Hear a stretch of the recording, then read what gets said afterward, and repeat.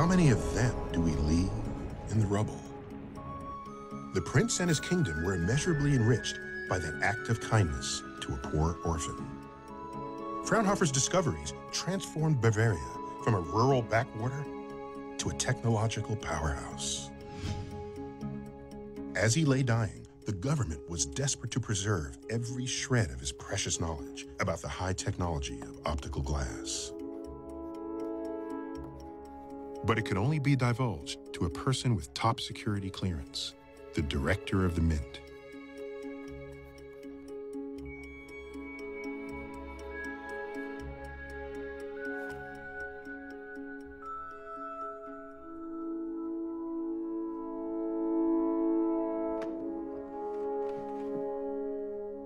The government kept Fraunhofer's technology for making perfect optical glass a state secret for another 100 years. This would prove to be a major obstacle for someone we'll meet later in our journey. But Fraunhofer would allow no such secrecy where his pure scientific research was concerned. He knew that science requires openness to flourish, and that our understanding of nature belongs to the world.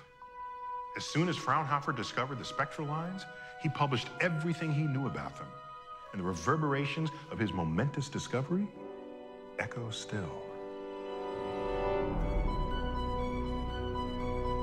His spectral lines revealed that the visible cosmos is all made of the same elements.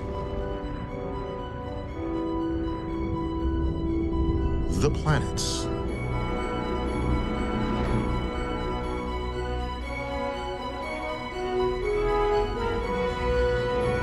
the stars,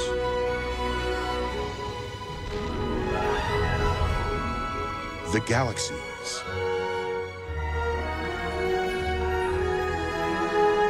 we ourselves, and all of life.